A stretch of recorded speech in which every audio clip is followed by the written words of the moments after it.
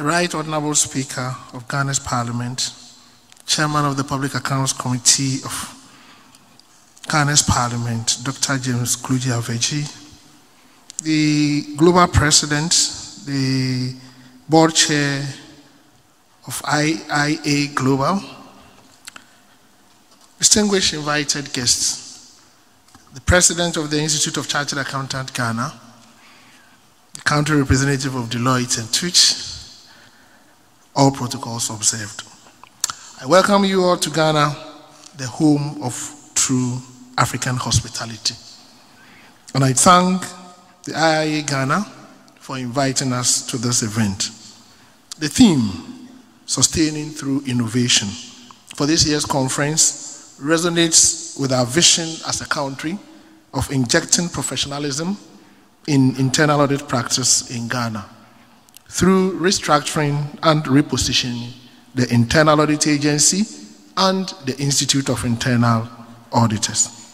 For those of you who attended the opening ceremony of the Governance Forum on Monday, I indicated that the Institute of Internal Auditors Ghana and the Internal Audit Agency have been collaborating over the years to deepen internal audit practice in Ghana. The collaboration has chalked a lot of successes, culminating in Ghana hosting this year's AFIIA.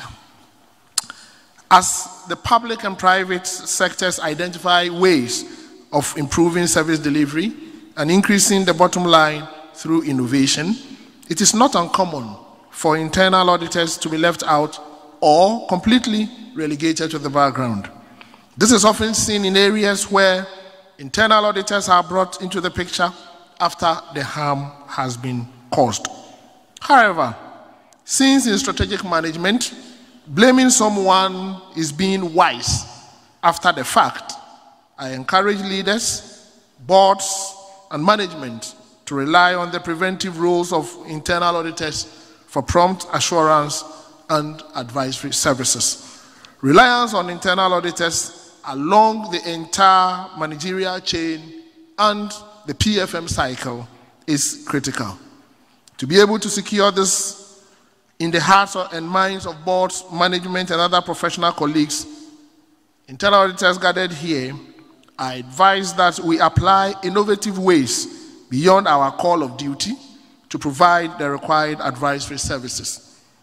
Colleagues, as we participate in this conference, let us commit to innovate our approaches to work and appreciate contemporary global requirements of our profession through personal development, training, continuous capacity building offered by the various AFIIA chapters across the world. Let us demonstrate professionalism through competence, integrity, to adequately support boards in all forms, so that together we'll be able to stop corruption and the irregularities we see in our countries. As professionals, irrespective of our fields, whether as auditors, accountants, administrators, engineers, let us, through technological innovation, impact positively wherever we find ourselves. And in Ghana, we have currently initiated major legislative and policy reforms to restructure the internal audit practice to ensure that we add value to public sector administration. Principally, we are emphasizing in 5 key areas. We've taken measures to improve revenue mobilization and automation of the entire public financial management cycle. We are working to restructure the Internal Audit Agency.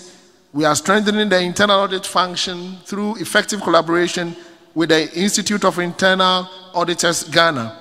We are undertaking expenditure commitment and procurement control measures, and we are also enforcing sanctions under the Public Financial Management Act.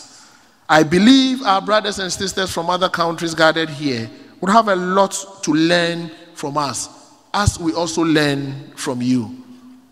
Right Honorable Speaker and members on the high table, permit me to walk participants through a number of key initiatives we have initiated as Ghana to reposition internal audit practice in Ghana.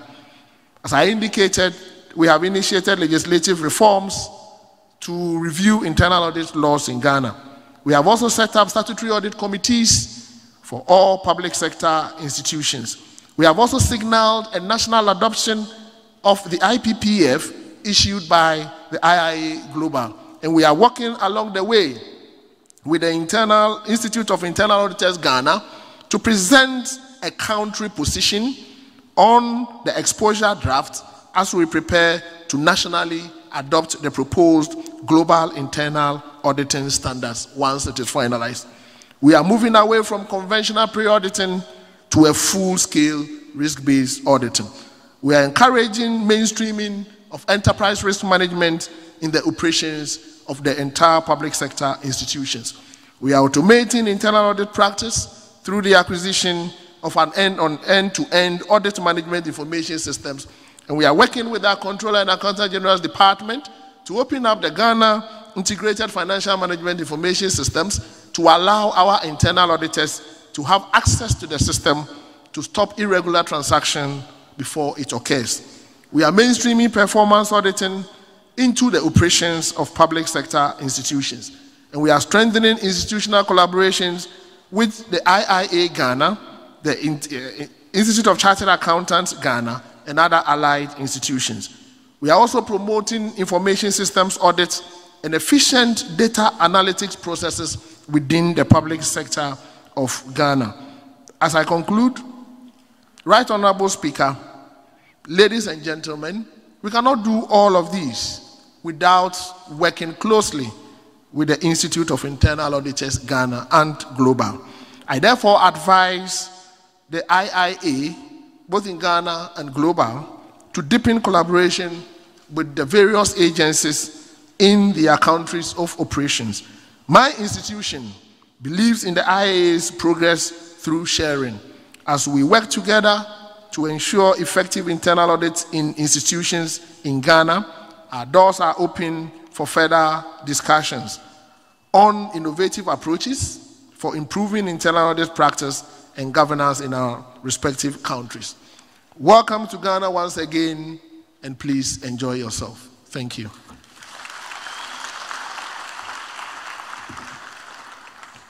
Thank you very much, Dr. Oduro Osae, for such insightful remarks. Ladies and gentlemen, before I invite the chairman of the Public Accounts Committee, we want to recognize the presence of Honorable Kofi Ochre Ajekum, MP for Fantiakwa South constituency, and a ranking member of the Public Accounts Committee. Honorable, you're welcome. We also want to recognize the presence of the President of the Institute of Chartered Accountants Ghana, in the person of Ms. Sana Dake. Thank you very much.